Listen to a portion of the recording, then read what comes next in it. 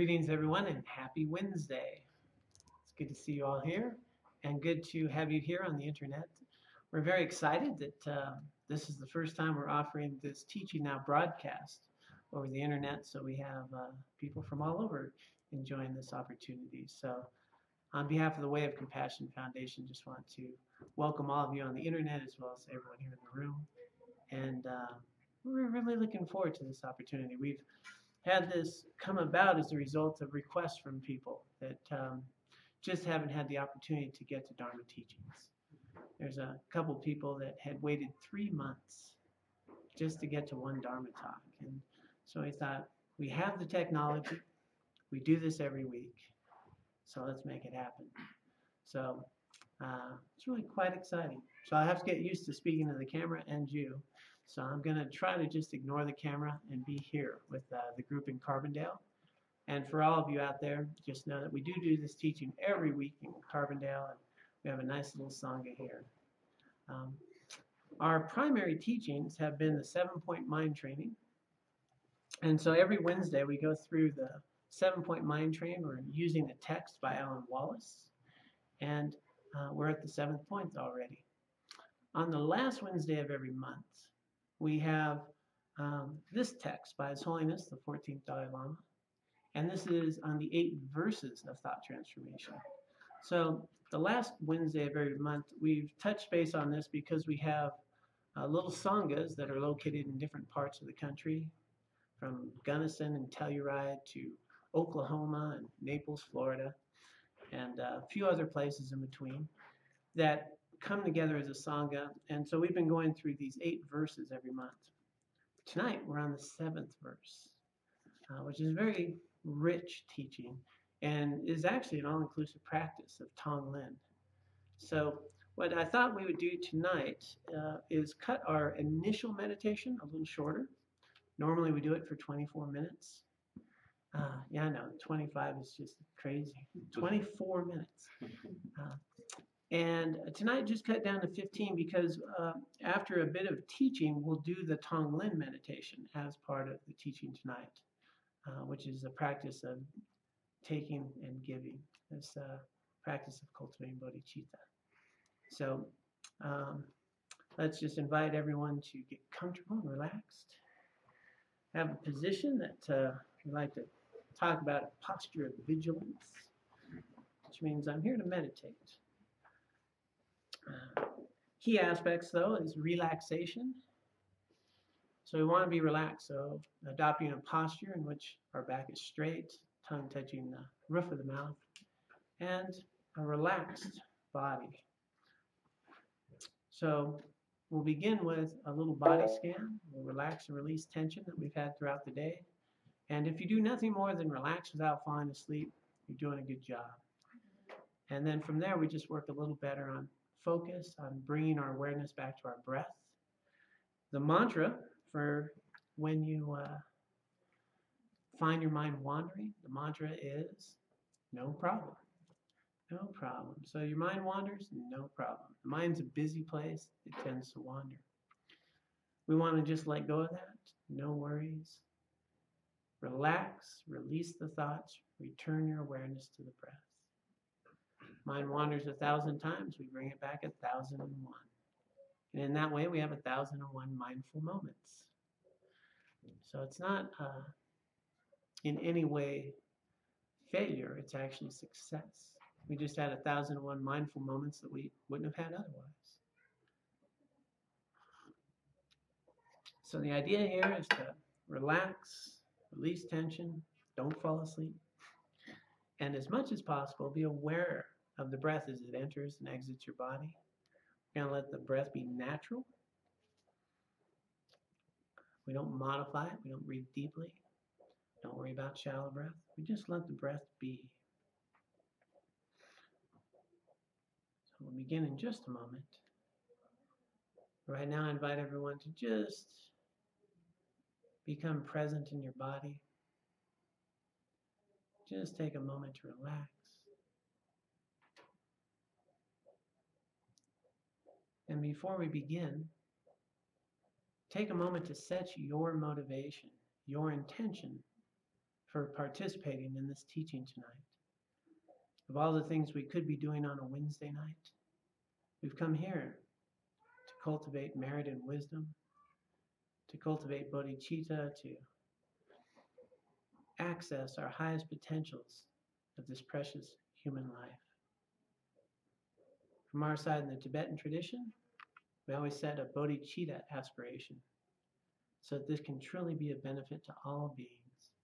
And whatever benefit we get here, whatever benefit we receive from participating, it helps us cultivate merit and wisdom that we can use on our path and truly benefit all living beings.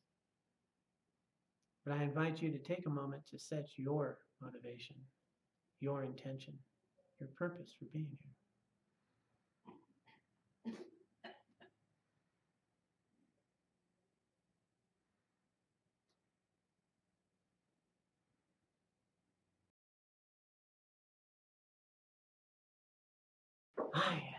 It's Wednesday.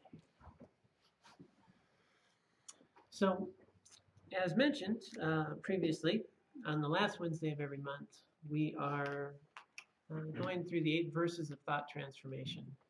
This is a very precious practice. It's one His Holiness says he does every morning. In one of the first sadhanas I was ever taught, it's embodied in that whole sadhana, the practice of Chenre Sig. And I have found it to be, in my own personal life, just a well-rounded path that really cultivates a way of being in the world. Much more about how to be in the world rather than just how to sit and do practice. You know, we've talked here all the time about that difference of Dharma, right? Dharma has a lot more to do with how we treat our neighbors than how long I sit in meditation. It can be how long I sit in meditation, but I can sit there a long time if I'm not really working on changing my mind, on cultivating a path that's going to really deal with the obscurations of my mind. It's not going to be that beneficial. So the core of these teachings are, how do we bring this into our daily life? How do we make all of our life practice? How do we make Dharma a part of everything that we do? And one of the really wonderful definitions of Dharma that I've heard from Alan Wallace, when you talk about what is Dharma, how do we know if we're doing Dharma? How do we know if we're practicing Dharma? And he has this measurement. He says, well, Dharma is anything that you're doing that's going to cultivate a genuine happiness, an inner peace, and a well-being. And by genuine happiness, he's talking about the ultimate happiness, a liberation of suffering. So anything that we're doing that's cultivating a genuine happiness. And this well-being, this genuine happiness usually comes along 3 basic categories. We call them 3 higher trainings: ethics, concentration, and wisdom. This is the training of the path to really cultivate our highest potentials, to eliminate suffering in our lives, and to find some genuine happiness and liberation. Within this ethics, concentration, and wisdom, we find the ground of it being ethics. All spiritual growth is based on a foundation of ethics. So without that piece, I can go and sit in a corner and meditate and stare at a wall a long time. But not much will grow. I can cultivate concentration. But without the nourishment of ethics, it's not going to transform much other than the ability to really concentrate. It's this fusion that ethics and how I live my life and what I'm coming into the world with is the nourishment from which, when I go to meditate and concentrate, they fuel each other. How I treat my neighbor is my Dharma practice. You know, what's the mind I'm bringing to my meditation? Why am I meditating? Has a big part of whether I'm practicing Dharma or not. But the ground of it, really understanding that if it's grounded in ethics, ethics is going to cultivate the merit. So if I want to practice Dharma, I want to cultivate two things. Two things. I often call it virtue and wisdom. Sometimes merit and wisdom. I like virtue. But we talk about fields of merit. And essentially, you can think of it as good karma, virtuous activity. And as I do this, I'm going to find that I'm creating the conditions from which I can grow, where I can really cultivate my highest potentials. If we think of our potentials as seeds in this field of consciousness, this ground that we're cultivating, we want to nourish it with ethics. When I'm ethical, I'm not really going to be that worried or concerned or stressed as I go to meditate. I'll have a calm mind. When I'm agitated, when I'm upset, when I have conflict within myself, it's much harder to meditate. It's much harder to bring that calm mind. Plus, with this virtue, I'm cultivating other conditions. I'm purifying my mind in a sense of creating a calmness. But I'm also creating the conditions from which we can have spiritual teachings, where we can have right conditions. So all the time that I'm participating in my ethics, I'm creating the conditions and the environment from which I can really practice Dharma. So cultivating this virtue in all things is really important. Then I can bring this mind, this unwieldy mind, try to lasso that thing for a moment to get it to go where I'd like. If I'm practicing ethics, if I'm cultivating a way of being in the world that's virtuous, then I have much more to work with when I sit down. Otherwise, it's kind of like pouring water on a rock, not going to work too well. They talk about, and we've talked about it here, to be a proper vessel, to be a student of Dharma. Guys, remember the three problems with the pot? Okay, so if we're a Dharma, we're a pot, and we're going to pour Dharma into the pot. If we want to practice Dharma for a Dharma teaching, we need to be a proper vessel. So one of the problems, which we're talking about right now, is a dirty pot. If my ethics aren't very pure, if I go out into the world and really create a lot of problems around attachment and greed and what I want, and get angry and resentful and so forth, and live an unethical life, my pot's dirty. So no matter how pure the Dharma is, as it goes into the pot, it ruins this precious nectar. So one is the dirty pot. The other one is the covered pot, right? And this is a very fascinating issue, because I find that it's one of the bigger problems that we don't really pay attention to, is the idea that we have a closed mind, so that when the Dharma comes, I'm a closed pot. It's not going to go in. Because I have answers, see, I know what's going on. And if we want to find any obstacle greater than the presumption of knowledge as a block of learning, I don't know what it is. Because we do this in our daily life, right? When we're talking with someone, when we're being with people, if I have the answer, I'm not going to learn from you, because I'm just waiting for you to be quiet so I can set you straight. The biggest barrier to learning anything is the presumption of knowledge that I know. And Dalai Lama likes, there's a quote, I won't get it precise, but it's something to the extent of, you can't learn if you're the only one talking, because you're only saying things you already know. How can you possibly learn? And in this sense of a covered pot is to have an open mind, but a critical mind. This does not mean that we take anything. I mean, it's real clear. You take nothing here on blind faith. You test it. If it holds up, then we keep it. If it doesn't, we cast it aside. But we have to be open to new knowledge, open to new opportunities, to have a mind that's curious. And this is really powerful in how we really address people in the world that we come in contact with, not just Dharma. If we have a curious mind. As a matter of fact, this is one of the real powerful tools of cultivating empathy. When they talk about empathy, is whoever we're talking to cultivate an interest, a curiosity about them. and openness. And this way we can learn, because everyone you meet knows more than you do about something. Everyone you meet is better at many things than you are. And we can all learn from each other. And the barrier there is this presumption of knowledge. So we don't want to be a covered pot. So we want to come with an open mind. We want to come ethically. We want to be a good pot that's clean. We're going to take the lid off for the Dharma.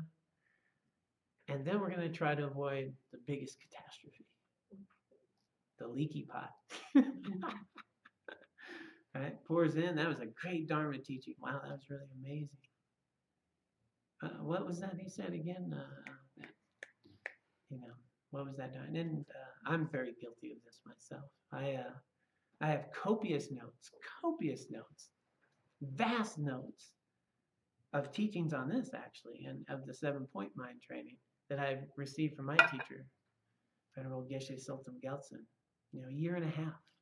I've got like 5 years of notes. I've got videos of him for 5 years of teaching. Now, have I read the notes? That's a whole different question. We'd go to the teachings, we'd write these notes. And this is the Dharma. This is going to liberate you. This is the precious nectar. And then close the notebook. And then next week go there, and then the teaching, and then I'm open, and then I'm reviewing. And then Geshe is sitting up there, throwing out questions to us, and we're all going, yeah. He was so patient with us. So he'd spend half a teaching, often just recap. But this idea of not being a leaky pot, that what we learn here is having an imprint. It's something that we can refresh, something that we can bring to mind. And let these little seeds of knowledge grow. So the 3 problems of the pot: dirty pot, covered pot, leaky pot. So we want to come to teachings trying to be a good vessel so we can receive this path of liberation. And if we're well prepared, then we can practice Dharma. Dharma, again, is what is it that is removing suffering? Ultimately, that's what the Buddha taught, how to remove suffering.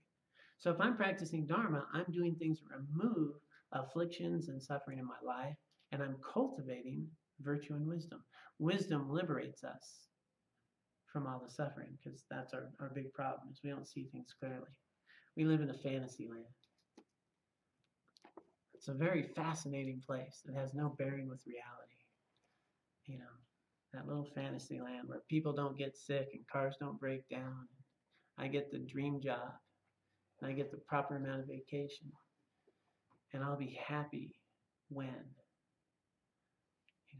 which bears no reality, right, to the world that we live in, right? People get sick, cars break down. I have to say that over and over again, because we can say it all day long, and then we still get stunned when we get the news that, I just got laid off. Oh, I've got cancer. And then it becomes this unique, I have cancer. I am cancer. As opposed to, I'm one amongst millions of people who are living with cancer, which is a part of this human existence that we live in, that we call samsaric conditioned existence. And just like me, a million other people are. And that's a part of this process of life. So learn to live in the real world, where we have hospitals, because we have cancer centers, we have this compelling delusion that if things just line up and go my way, I'll be happy. If I get this jacket for the winter, this ski pass. We live in Carbondale. Ski pass, the season's coming. Now, if that's not the cause for genuine happiness, what is, right? Or if just these things fall into place. And really the entry, and this is back to this wisdom, the entry to a Buddhist path, the entry to Buddhist path is renunciation. So if we're going to become Buddhist, if we even think about being a Buddhist, ultimately that means I'm a renunciant. So does that mean we all get robes and drink hot water and have our rice, stop eating after midday. Now, that's not really a renunciate. You could have all those things and be very attached to worldly things. A renunciate really is this sense of renouncing the delusion. Renouncing the delusion that anything outside of you is going to make you happy, ultimately. Because all of this samsara, all of this conditioned existence is ultimately unsatisfying. It has the roots of all of our suffering. Everything that comes together falls apart. Every relationship we will have will come and go. All of us are aging. We're all one day closer to our death. The things that give us great joy, when we reflect upon them, wind up being the things that we worry about the most, that we agonize over. The things that we think will cause us the greatest amount of happiness and joy in life become the causes from which I have all my suffering. The things that I think will make me happy are the things I worry about. And they provide this temporary stimulus-driven pleasure, and I keep attaching to that. And then I build a world where if I just line it up so I'm going to live to be 90 and healthy and, have the right kind of world out there, and my life will be good. And so we want to give up the delusion that anything outside of you is going to create any lasting happiness, and understand that things outside of us provide us temporary pleasure. That's fine. Like right now, temporary pleasure. Hot water.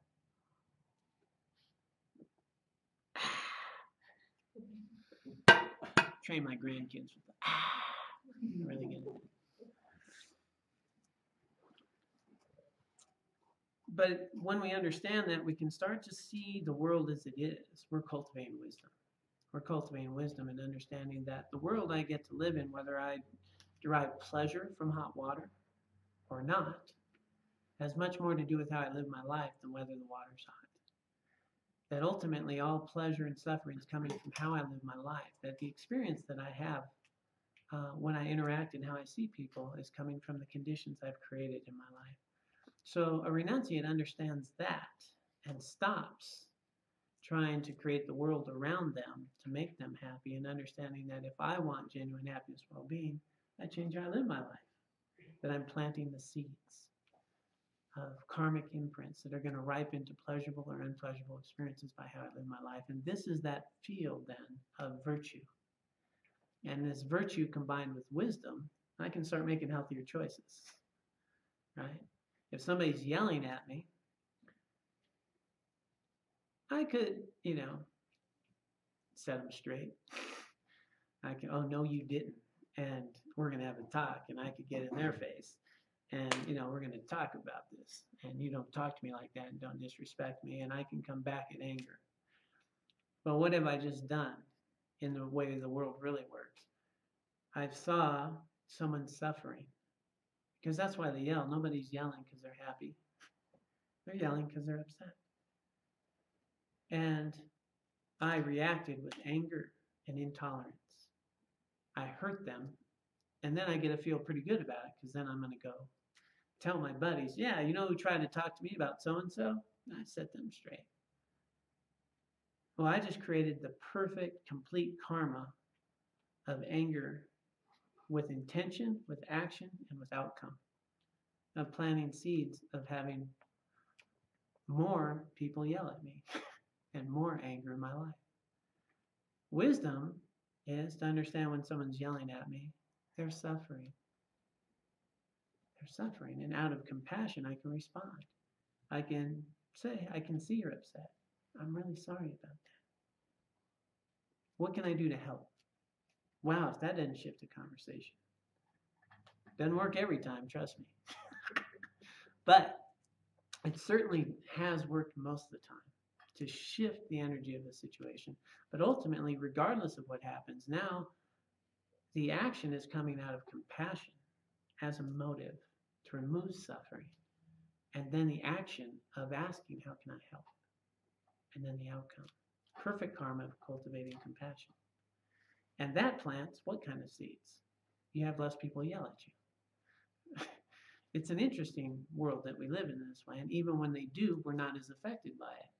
Because when people do yell, I understand their suffering. And it's not personal, they're just given what they have. So as we live this way, this is starting to live in a real world, the way it actually operates, as opposed to the way I label and perceive. That's a jerk, that's someone I like, that's, the perfect day. This is the best day ever. Yeah, I love the way we exaggerate. Best day ever! And until the next best day ever. Or the worst day ever. When in fact, it's probably just Wednesday. And the days aren't good or bad. It's just Wednesday. So this is all a lead into practicing Dharma. So if I want to practice Dharma, it helps to have some wisdom to understand how the world works.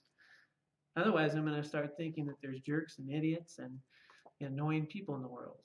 And as we've all done this class many times, there are no idiots or jerks or annoying people in the world. They don't exist. Which is really liberating, isn't it? I know it sure looks like they exist. Feels like they exist. But ultimately, there's other human beings just like you and me doing the best they can with what they have. And they're not the cause of my annoying. I feel annoyed because of my response to them and how I think they should be different, which is all really coming from me. And I planted the seeds earlier to be annoyed. So this piece of wisdom is to understand that my ultimate liberation, genuine happiness, well-being comes from one place. Me. My suffering, and I'm talking about mental suffering specifically, mental suffering, emotional and mental suffering comes from one place. Me. There's a lot of other conditions out there for car accidents and broken legs and things. But as far as my anger, resentment, jealousy, frustration comes from one place, and more specifically me, is the root of it all, which is my own self-cherishing attitude. Me more important than you. Me separate than you. Me much more concerned about my life than yours. And it's with this attitude that we create all this karma and distance and separation and barriers and labels.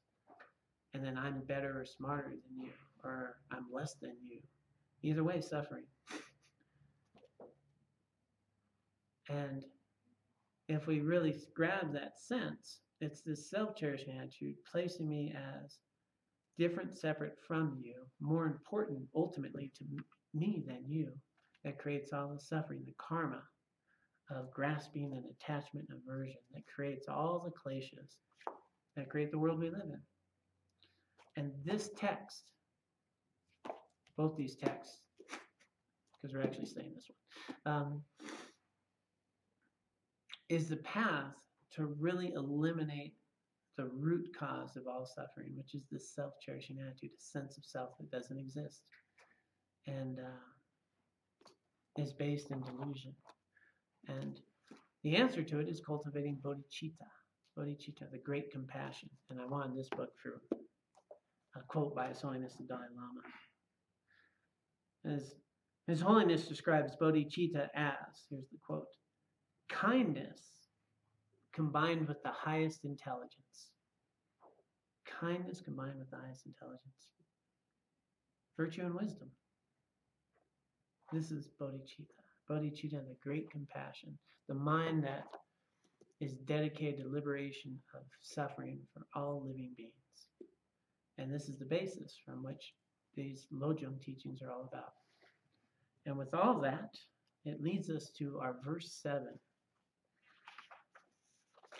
And in verse 7, we'll just read it.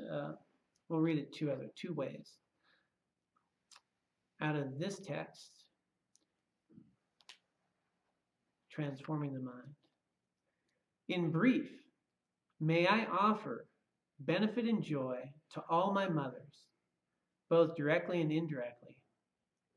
May I quietly take upon myself all hurts and pains of my mothers. And then I'll read it from the other English translation. So this is the 8 verses that came from my teacher, which we have as a handout. And if anyone wants it, just email us. We can send it to you. So, in short, I will offer directly and indirectly every benefit and happiness to all beings, my mothers. I will practice in secret, taking upon myself all of their harmful actions and sufferings. Really beautiful verse, very powerful, very specific teaching. This refers to Tonglen practice, idea of taking and giving. And one of the most powerful, really transformative practices to rid ourselves of this self-cherishing mind. And within Tonglen, it was interesting, and they said, in secret. It was actually a secret teaching for a long time. It wasn't taught freely for a long time. But there's also more of a reference here, taking in secret, meaning I'm not going to tell everybody what I'm doing. Spiritual pride. Yeah, that's right. I meditated 24, times, and I did this and I did that, and look how I'm helping people. This is all about eliminating ego, not bragging about it. And so this teaching. In short, I'm going to offer directly and indirectly every benefit and happiness to all beings, my mothers. They're really starting from a point within the trainings when we're talking about mothers as all beings. So in the 7-point cause and effect path to cultivating bodhicitta, the first step is seeing all beings as having been your mother, which is a really wonderful practice. So in the idea that we've all been around many lifetimes, we've all been on this path of samsara over and over, cyclic existence. They call it cyclic for a reason. And we've all had immeasurable, innumerable lifetimes. We've been around for eons and eons. We've been in all realms over and over. That at some point, everyone you meet has at some point been your mom. Okay, so I think about, well, there's the potential for that, right? Everyone's been your mom. Now, maybe we were ants together, and you were my mom. Maybe we were humans, who knows? But the idea that at some point, everyone you met through eons and eons of this universe going around has been your mom, and it's an interesting probability, one that they say is very likely. So if everyone you meet has been your mom, well, then they have this other, because Tibetans are very logical. They go, so if somebody helped you out and did you a favor today, and somebody helped you out and did you a favor 10 years ago, is the favor today more important than the favor 10 years ago? And we generally say, no, that doesn't matter. The favor 10 years ago is pretty important. So they would say, if somebody was your mother in this lifetime, or your mother in a different lifetime, does that really matter? And you start to open the door a bit, open myself up to others, and start thinking, wow, okay, everyone's been here, has been my mom. So when they're talking about mothers here, they're coming from the sense that we're all have been each other's mother. And that it just opens a space of connectedness to find a link and a connection. The other version of this is also just the realization that everyone you meet contributes to the life that you have. Right? We would have nothing without others. So I know you've heard this many times. But whether I'm drinking hot water, whether I'm eating toast, the fact I'm speaking English, the fact we're here, able to participate, is because of all these unlimited beings, that built this building, where these teachings came from. I mean, just to have these teachings, imagine where this is a whole enlightened lineage that comes all the way down, traceable from my teacher to here. Think about the centuries of practice and the people to make this possible for us to be here, let alone where we got our meal, where we got the money to buy the meal, the grocery store, and on and on. And all the attorneys and lawyers to make this possible. And the Logitech camera, and who made that? And where did they make it? And who created the science? And on and on. That everything that we have in life is because of others. And we're interdependent. And so if we start to understand that, we start to realize, wow, all these other beings are pretty important. they give me the life I have, and how I live in the world affects them. So all beings have been my mother. I like to play a little game with that because, I tend to think that when we get really upset at people and frustrated and they're an idiot or a jerk and they're mistreating me or they're yelling at me. Now, if I think of them having been my mom, you know, it's kind of takes a little bit of the bite out, a little bit. I had a good relationship with my mom. That doesn't work for everybody. Some people not so strong. So, um, and just having that ease. So I got in this habit of instead of namaste, namaste is, I recognize and honor the divine in you. As they often say, it's a beautiful translation. I think of mamaste. I recognize and honor the mother in you. And that little mamaste just pops in my head. It just kind of lightens up the thing while they're yelling at me. And but you don't want to giggle too much while they're yelling. It's not very beneficial. So yeah, came up with this little mamaste thing, which is kind of just a little play on words that just helps me in tense situations. And yeah, when we used to have a regular group back in, yeah, they used to namaste everyone. So recognize and honor the mother in you. So the idea then is that recognizing this in all beings, that I am going to practice giving and I'm going to practice taking the suffering. And to set this up, it takes a little time to reflect on how important others are and how much I think of myself. Pretty much when we wake up in the day and we're thinking about what do I want to do today, and what am I going to feel good about, and what am I going to try to avoid? We want to shift that mentality to here's another day that will never come again. I'm one day closer to my death. How can I make the best use of this precious human life? What's the most beneficial way to live today? Well, maybe cultivating some virtue and wisdom, living in this world in a meaningful way. And in that sense, coming to the world and understanding that there's over 7 billion other humans. And when we're talking about all beings, we're talking about all beings, but just humans. And yet I think I'm more important than 7.5 billion. Which doesn't really hold up very well. And immediately puts me in conflict with if I'm more important. Now I'm going to bump in with 7.5 billion other people who have other ideas about how the world should be. And I'm in competition.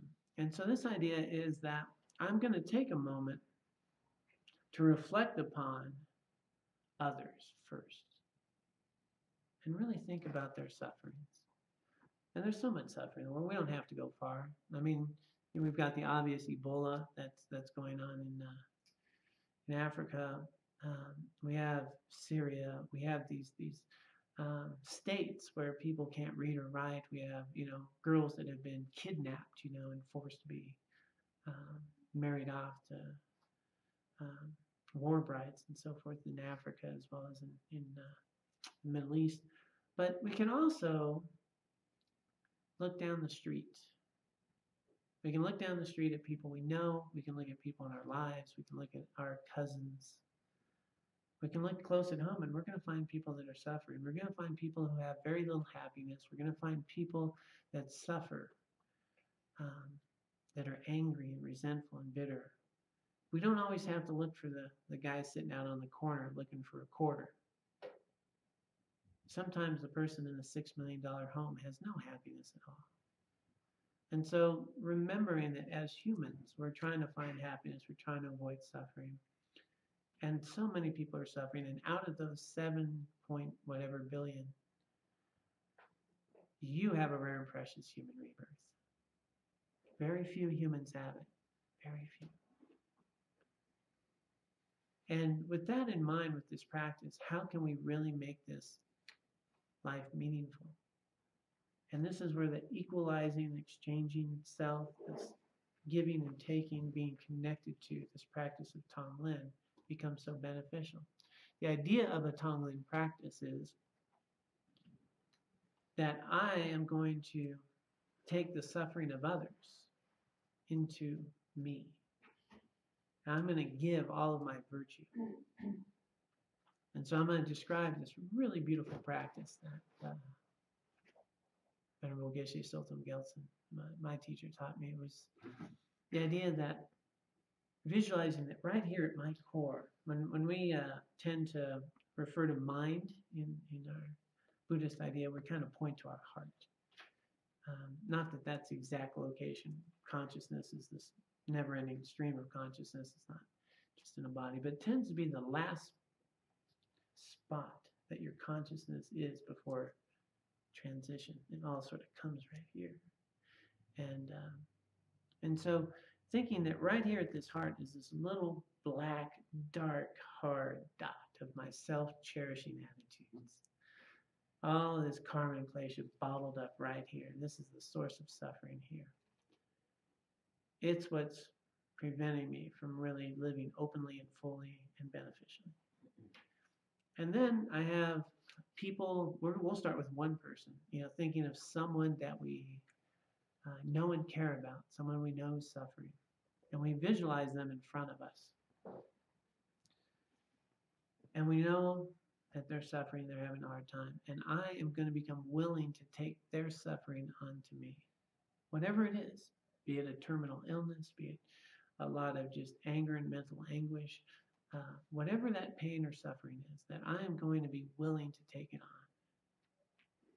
So I'm going to draw from them in my breath this dark black smoke that is all their suffering. It comes into my nostrils, it comes down here, and as it hits my heart, it dissolves in this pure, radiant, healing white light because it destroys my self-cherishing attitude. Destroy it because of the willingness to take it on. And now this virtue comes out and goes into them. And I see them getting healthier, better, well, taking it in, giving it back. Now, His Holiness makes a point in his book here that we need to approach this with a clear, proper context. And that is not that we're bad people. First thing, Westerners, we always gotta go, we're not bad people, okay, because, we're really good at beating ourselves up. The self-cherishing attitude is not this, it's just this mental klesha. And this is actually a thing to dissolve it. And that we're coming in this context to cultivate compassion, that we're coming here to really help ourselves in our spiritual path. Our spiritual path is going to be so much more beneficial when I rid myself of this, when I connect to others, when I cultivate compassion. Then I can engage in the world more meaningfully and really flow on this path with bodhicitta. So the idea of doing this practice is that I am changing my attitude. Now, I may or may not, the idea of whether I heal someone else, that's not the point. The point is I'm healing me. I'm healing this really self-grasping, self-cherishing person and opening the idea that I'm going to take this on. And by doing so, I free up my mind. I change my attitude. There's a lot of people that get fearful that if they think about drawing in cancer, they're going to get cancer. And all the texts, His Holiness, my teacher said, that's not going to happen. This is for your mind. There's the idea that you're going to take on pain. And there's this monk who was in prison 33 years and tortured. I know I brought him up before. He actually said that through his torture and 33 years and all the pain that he survived, it was the Tonglen practice that kept him going and that it saved him.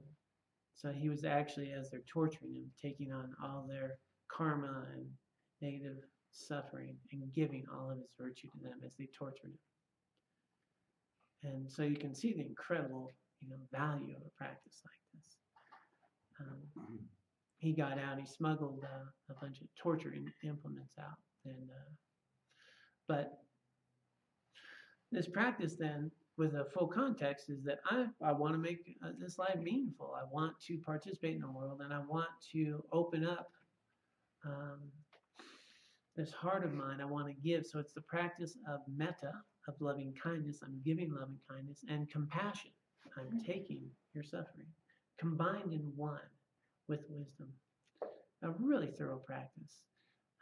They often call the Geshe Gelsen the Tonglen Lama. They said if he was breathing, he was doing Tonglen, you know, and he was saying, you can do it anywhere. You can do it anywhere. You could be walking, you can do it. You know, you can be in line at the bank, you can do it. You know, it doesn't have to be a big formal thing where I sit down. As soon as we see suffering, we can do this. And it's as easy as breathing. It's as easy as breathing. So this practice then is a beautiful little meditation. And so what I thought I'd do is kind of guide you through it. And we'll do a little 10 minutes. Now, in the teaching, they'll talk to you first, and that's kind of, we've been talking about it, is to sit down and just take a moment to remember everybody else, to remember their suffering, to really cultivate some compassion before you do the practice. That you take a moment and you look at your life and you look at others, and it's not that you're any better off, because that's not equity. That's not compassion. Compassion is that we're equal, and we all got our stuff, and other people have suffering. I have suffering, but that I do have something to give. I have something to offer, and I'm willing to do that. So we sit back and we reflect at all the suffering, and then how can I help? And there's some things I can't do, right? I can't help Syria right now. You know, I can do some things. I can donate to like Doctors Without Borders, right? I can do that. But a lot of times we feel pretty helpless. And this is a really empowering practice. And the other piece to know is that it does make a difference. We tend to want a difference right now, today. And we want to remember about the long run. I mean, if we've got lifetimes to go, as we become better suited to cultivate our higher potentials, we help others.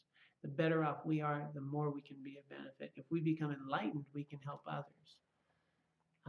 Much more so than I can do now. And so as we do this, everyone's going to benefit. As everyone else gets better, we all benefit. It has an imprint. It has an incredible imprint.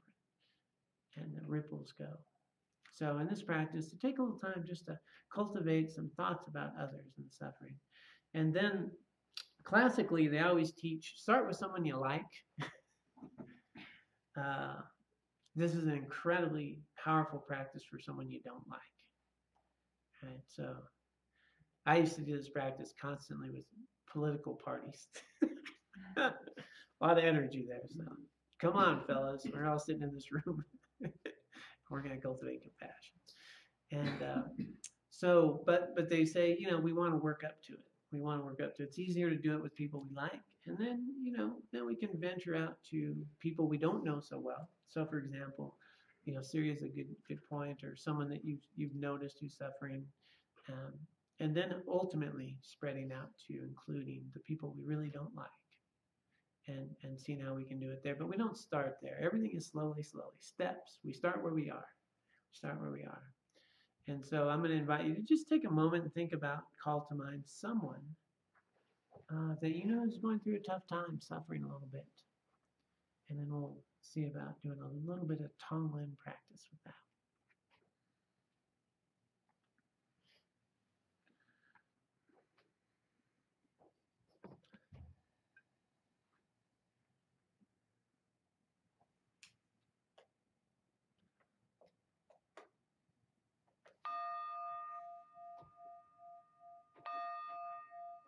Oops. 3 bells.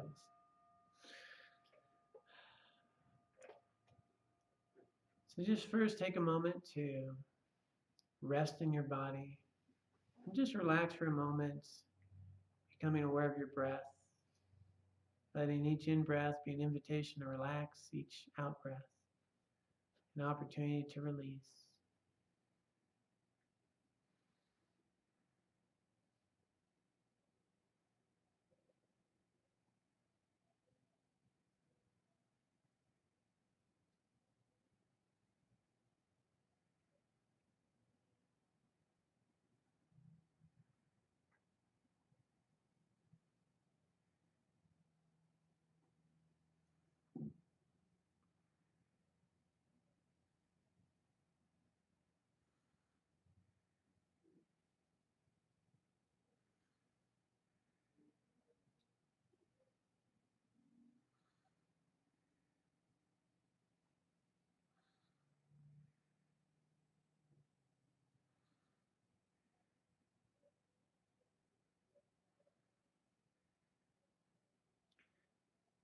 Now take a moment to call to mind someone you know and care about who is having a difficult time, who's suffering in some way.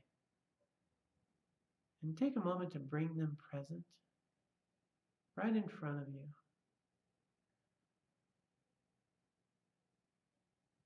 Really try to bring them as present as possible.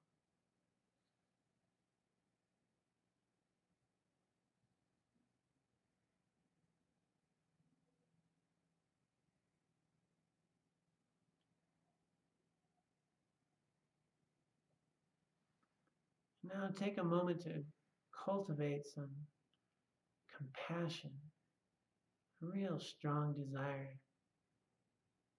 to see their suffering go away,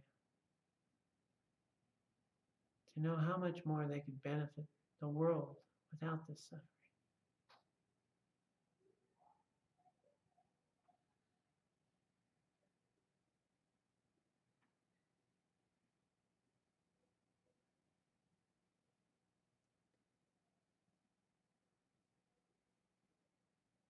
And when you're ready, then visualize that coming from them, all of their suffering comes out of their body in a dark black smoke. And it is breathed in through your nostrils and comes down right to your heart center,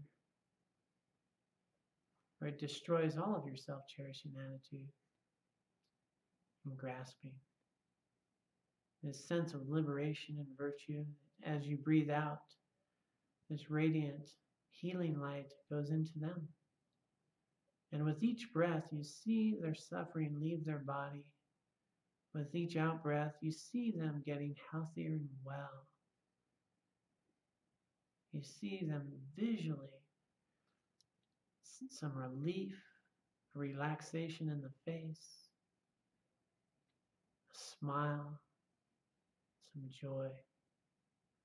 So take a moment now to visualize breathing in all of their suffering and giving them all of your virtue, seeing them get healthy and well with each breath.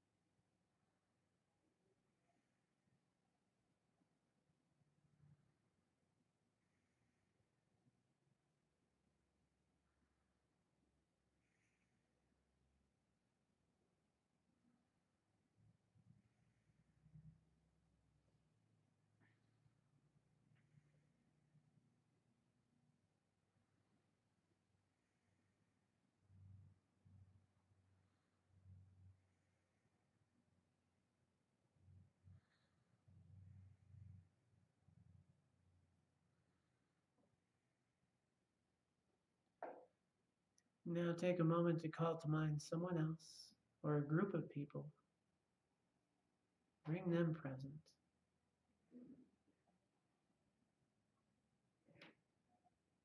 Take a moment to see their suffering, to cultivate the compassion to remove that suffering with a pure and open heart as best as you can. Participate in the Tonglen, drawing from them their suffering, giving them all your healing, virtue, and kindness, love.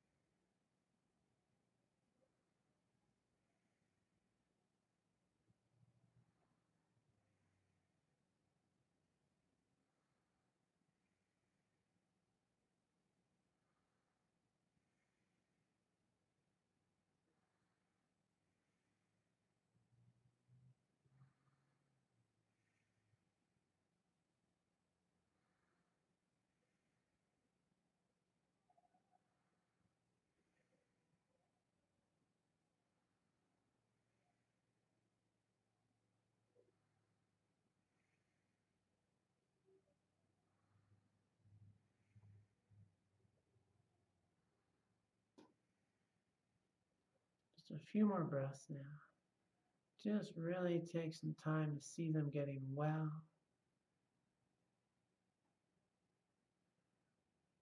All stress faded away. Health and healing taking place.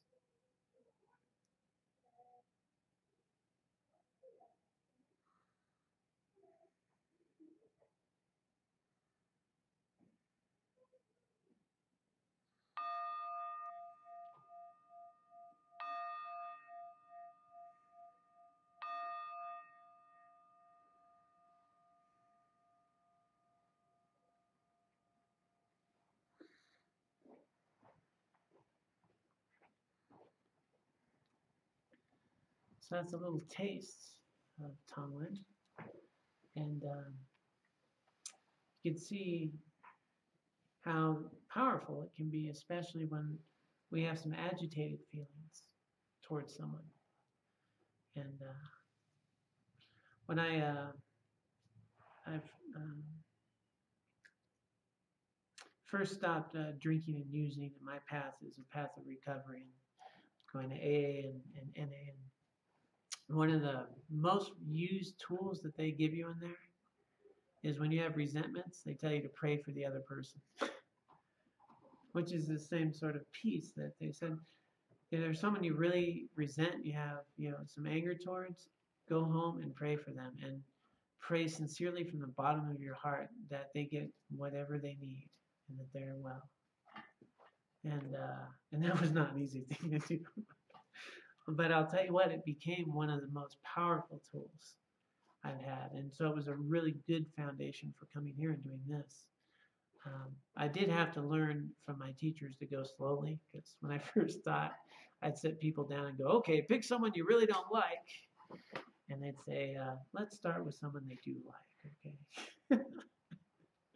Because, I had the practice of doing it for a while. But the fuller context of this particular practice is only just want to make a couple points. One was that we're really doing this for that primary purpose of making this life meaningful, of removing these obstacles of this self-cherishing attitude that makes me separate and more important than you. When I can be a part, imagine what would happen if all of us thought, how can we make this a better place? Or what would be the healthiest thing to do here now rather than what do I want? Imagine how life would be different if we all collectively thought, well, what would be the best thing to do here for all of us? Instead of what do I want? And as much as we talk about it, as much as we know it intellectually, we grasp to when we wake up in the morning, what do I want? The other morning I came down, I had boiled some eggs the day before. It's not ready for my 2 boiled eggs. It's my little thing. I make an incredible egg sandwich.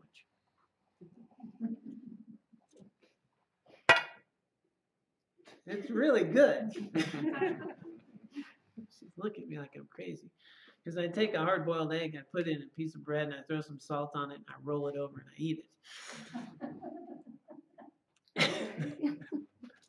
It's dynamite. But remember, where's the delicious? All right?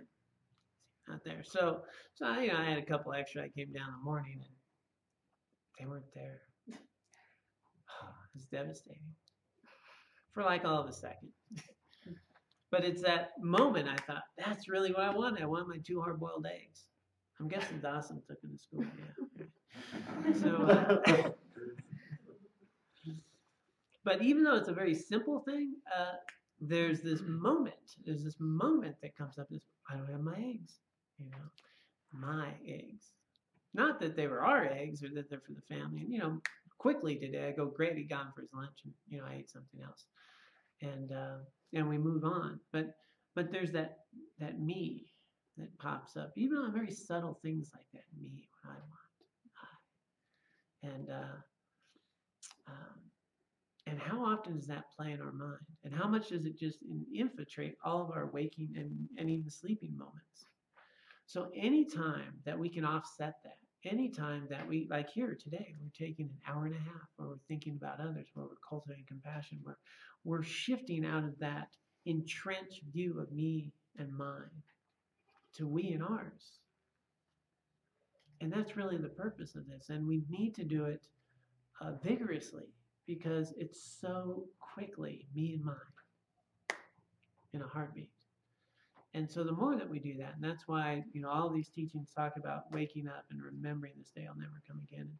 And as much as I can, what are all these tools that are going to shift me into living into the real world, to practicing Dharma with others and cultivating the highest potentials of a life in a day that will never come again? Well, what could be a better tool than breathing? It's one of the best kept secrets on earth. You're actually breathing 24 hours a day. Very few people realize it, but you are. And imagine being aware of it. And imagine using that throughout your day when you're in line. Giving love to all others in line at the bank. The person at the checkout counter with that long line. Instead of, man, why am I here in this long line? Why don't they hire more people? What about that poor person up there trying to get all those people out of line? What about that? That we could actually be sending them love. And we could do it as easy as breathing. That's what my teacher always said. It's easy. You can do it anytime. You're breathing all the time. And it's as simple as the breath. So he really encouraged us to do this regularly and, a little more formally, but then that way we can bring it into our daily life. One of my early practices in mindfulness before Buddhism was just being aware of the breath. And what that does is it brings you into this moment without a lot of, attachment and rumination. Just being in this moment helped me a lot before I was learning anything about Buddhism, really. And then just that alone reduces a lot of stress. But now to take that and cultivate it to practicing Dharma, that in every breath I take, I can be cultivating virtue and wisdom. Wow, it's as easy as breathing. It's a cool trick. So this precious practice has been proven throughout, all these years to have been one of the most profound teachings on how to cultivate bodhicitta. I think one of the most important reasons is its practical capability, that this can be done as I walk, it can be done when I sit. And then, as I've often talked about, we will frequently say, I don't have time to do my practice. You got time to breathe. I don't have time to meditate. You got time to breathe? What's preventing you? not to be caught up in the ritual of how I need to do this or that, that every breath I take literally is my practice. How I treat you is my practice. But most importantly, if I can bring to mind the renunciation, we would also call that a sense of what we call the empty nature of reality. If I can remember how this thing really works and how I participate in the world without all that label and projection, and that what really matters is how I respond to you, then every single thing we do is Dharma.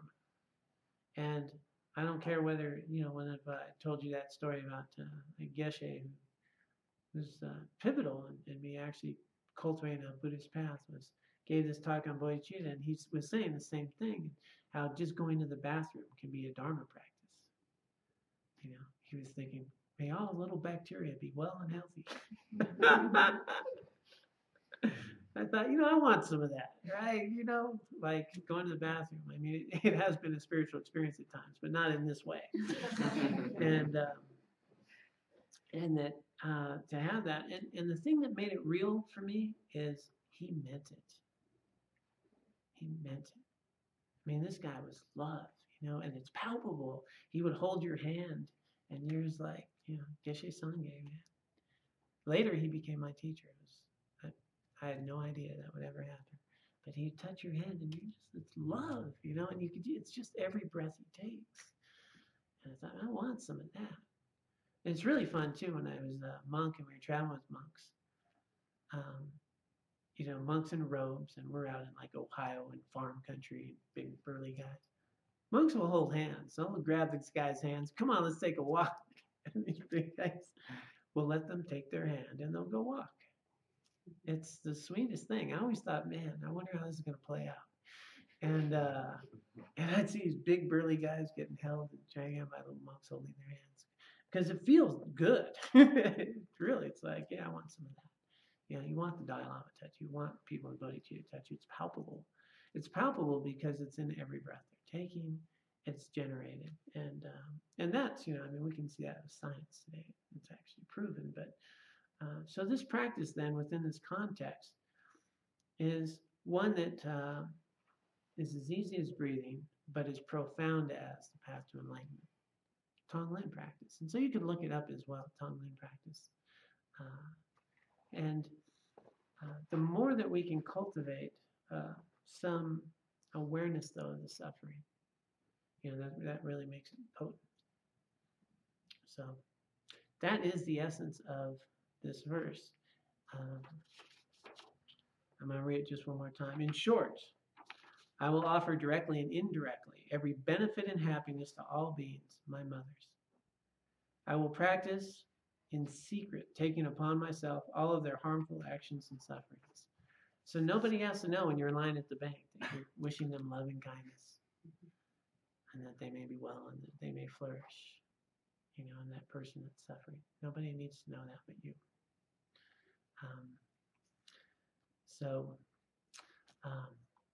Yes. Is that why hugs work? Transfer of energy? Yeah, hugs, are a physical, there's actually, how long you got to do it, 20 seconds or something? Yeah. I mean, I think any hug's helpful, but there's this whole study on if you do it for, is it 20 seconds or something? 20? Yeah, okay. I just thought that was the excuse the lady was hanging on to me, but or more. But they said, yeah, there's all those benefits, but this palpableness, you'll notice, can happen without the touch.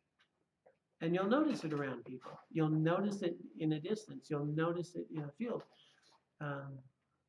The touch can be really amazing. I've seen, like I've shared before, I've been, in line where His Holiness is coming down to greet you, and he touches your hand.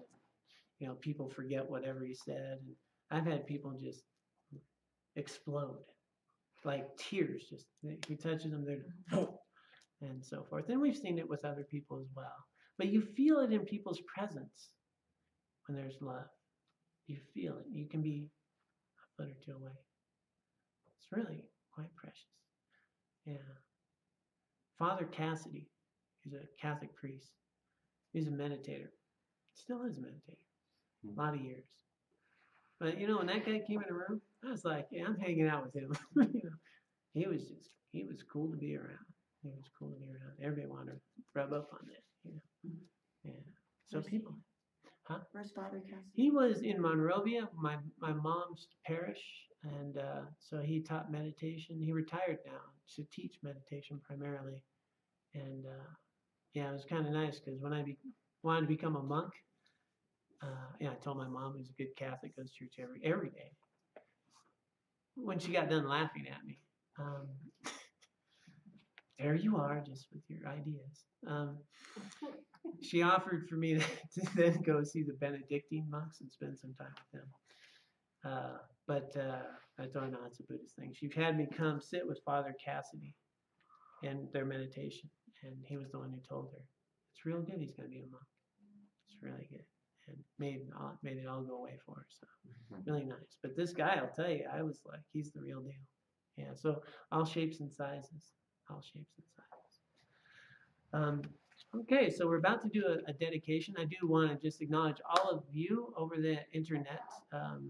It's a joy to have you all here and a new thing for me. Again, these teachings are offered, they'll be every week, and through live stream you can attend.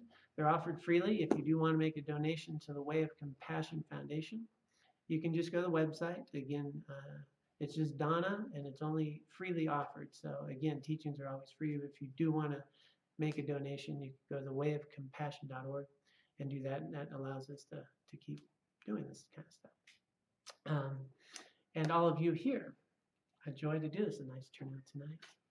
And we'll do our dedication here in just a moment. I do want to acknowledge Davi Nikent is the co-host of this event, and Rita's here, and there are a wide variety of activities. She always has a lot to offer our community here. And so on that back table, if you can interested there's a lot to look at to see what you're interested in. And we'll be back here Wednesday, and these teachings will be archived then on live stream. So they should be there for 30 days, so you can watch it if you'd care to. So anyway, I hope it all worked for all of you out there, and the sound was good and all that stuff. And we'll do a little dedication. At the start, we did our motivation, and now we'll do our dedication. All the virtue and wisdom we've accumulated here today.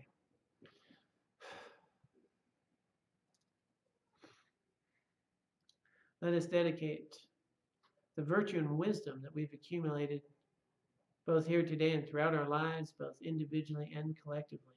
We dedicate this for the benefit of all beings. May all beings be free of suffering and find lasting happiness.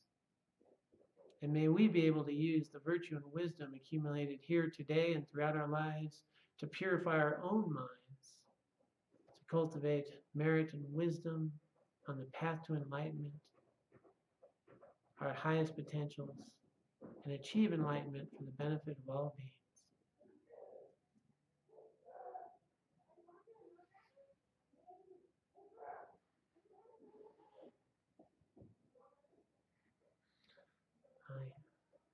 All right. Well, thank you all so much. It's a joy and honor. And as always, stay out of trouble. Okay? All right.